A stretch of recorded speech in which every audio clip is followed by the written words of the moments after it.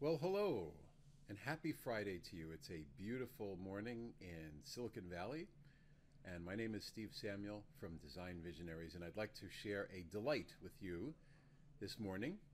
As you can see, I have a model here that looks a little complex, but in reality, it's very, very simple and easy to make, and I'd like to share with you and show you the techniques that I used to make it. So, without further ado, I'm going to go ahead and stop the animation and show you the different entities that I used to make this, and you'll see that is actually very simple. I started with a sphere, and then with the sphere I did a shell command. So as you can see, shell, if I say Control H, you can see that there's an actual shell. There's a wall thickness.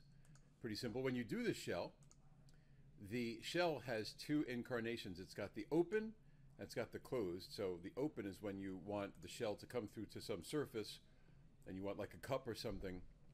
This is a closed, so it makes a balloon that is totally shelled out. Then I started making different shapes on the shell, and the technique that I used was curve on surface. With curve on surface, you select the surface, and then you can start making curves on that surface. If you want a nice closed curve, you make sure that there's this little button right here that says curved. So I did a bunch of those, and as you can see, I've got a whole bunch of them. I just did them with my own artistic interpretation. I wanted to look like it had grown out of the sea or something like that. It took me a while to do that because I was really going in there and trying to make sure that it had like these pathways, if you will. And it was actually inspired by this piece of sculpture that I saw in TJ Maxx. I'll show you a picture of that. But anyway, once I had the segments all created, curve on surface, I did divide face. And the divide face is an operation where you take a surface and you break it up into multi-segments. And lots of times when you divide face, you have the option on to hide the actual curves. And if I can go to the effects, I can show you that there's all the faces. In order to use the faces, I thickened them. And when I thickened them, I also used them for a subtract. So what I then had was a hollow sphere with all of these nice little cutouts. And then each cutout was blended smoothly. And so it ended up looking really cool. I just get excited by that. Cool. So I also had a Datum thesis. I happen to put it on a different layer. They're typically on layer 61. Control Shift, let's do a Control W, and let's bring back the Datum thesis. Where is it? Layer settings. Okay, show me the Datum thesis, please. Show. There it goes. Okay, so the Datum thesis is important for what I'm going to do next, and that is I used the extract command, and I made an exact duplicate of this, and then I scaled it.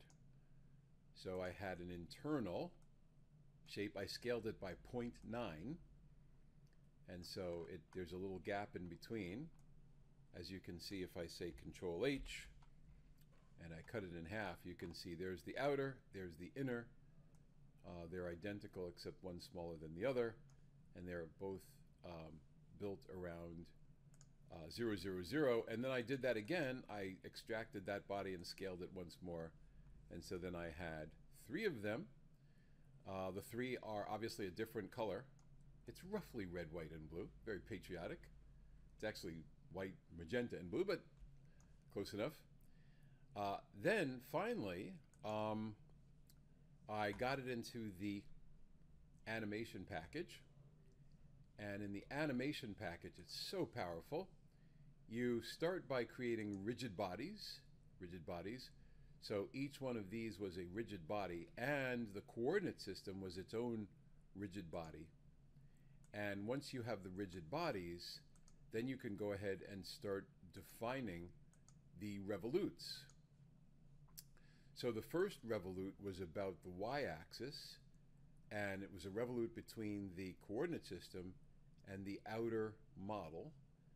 Then the second revolute was about the x-axis in the middle model, and the third revolute was about the y-axis, or the z-axis, the z-axis, and the inner model. So I had 3 revolutes. And once I had the revolutes, then I used a speed motor, and with the speed motor you select the revolute or the slider or whatever the joint is that you're choosing to put speed on, and you're defining a number of degrees per second, unless you switch it to revs per minute, revs per second, rads per second, and rads per minute. So I went with revs per minute. I went with degrees per minute. There it is, and I typed in 30, and so I had 3 speed motors. Okay, and then I was ready to animate with the speed motors. If you hit play, and this will look really funny because it's cut off, but that's really fancy. So there's a lot of fun. So happy Friday. I'm glad we made it. I'm glad you watched this video. Please, if you would subscribe and help us out. And we're going to be doing these more regularly, so please check back here and there. If you subscribe and like, you'll get a nice little notification. And also feel free to leave us comments and tell us what you think of these things. And you could even request different subjects that you might want us to delve into, because we really love doing this, and it's a pleasure. Thank you very much. Again, my name is Steve Samuel from Design Visionaries, and may you have a wonderful day doing some sort of fantastic model. Thank you.